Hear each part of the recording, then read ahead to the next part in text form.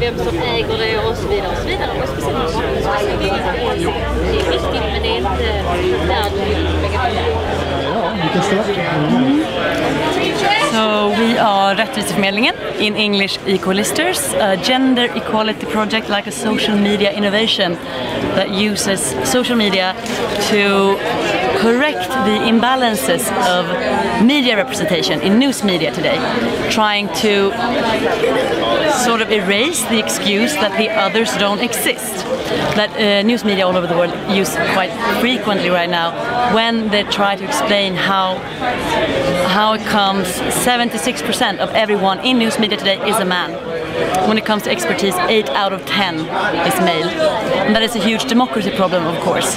When people think stereotypical, they think that an expert in economics or politics needs to be a man, or perhaps every now and then if they need to talk to a parent, that must be a woman.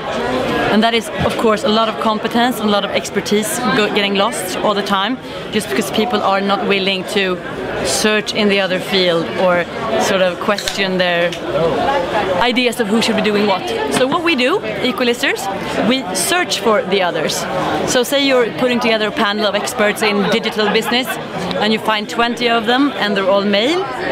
We use a network of 50,000 people on Facebook and Twitter, and we say, hey, let's help these people find other than male who are experts in digital business.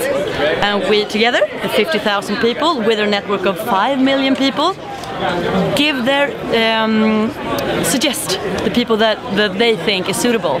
So we collect these long lists of expertise, of competence, it could be magicians who aren't men for a TV show, or it could be nurses who aren't women for another TV show, or all of these different, like astronauts, helicopter pilots, just to sort of question the norm, who should be doing what. And then you, as a news editor, get this long list and you can pick and choose and perhaps present a panel of experts who aren't just men, because of course expertise is not connected to what's between your legs. And it's totally free.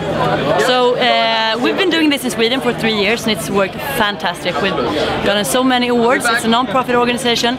We put the searches up on Facebook, we collect the lists, we send them to whoever uses them, and we post them on our webpage. So they're like crowdsourced and open source and for everyone to use.